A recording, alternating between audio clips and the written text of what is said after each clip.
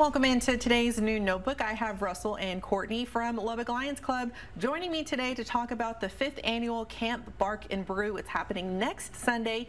So thank y'all for joining me today. I love having you all on and joining me to tell us about some wonderful events. So Russell, can you tell me a little bit about what Lubbock Lions Club is, or the Lions Club is? The Lions Club is the largest service organization in the world.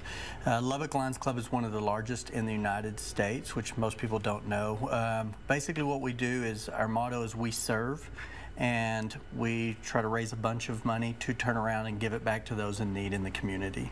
And you do lots of wonderful events like the Pancake Festival. Yes. And now, can y'all tell me a little bit about this 5th annual Camp Bark and Brew, what it is? Sure.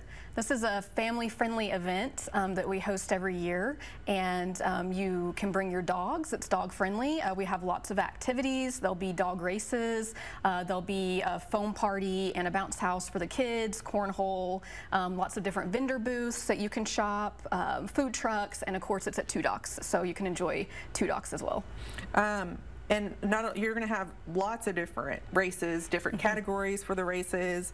Can you talk a little bit about not only the races, but some of the contests you have going on with our four-legged friends?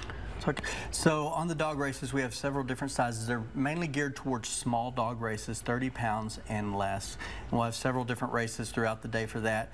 We do have one, since this is to raise money for special needs, the Texas Lions Camp, World Services for the Blind, and it is to raise money for that. We will have a special needs dog race also. And so if you have a dog that fits in any of those categories, the dog does have to have their shot records. You can go online at the Two Dogs website, or the website I believe y'all will post for the Lions Club District, and print off the forms. And the first 3 prizes, or first, second, and third, win prizes also.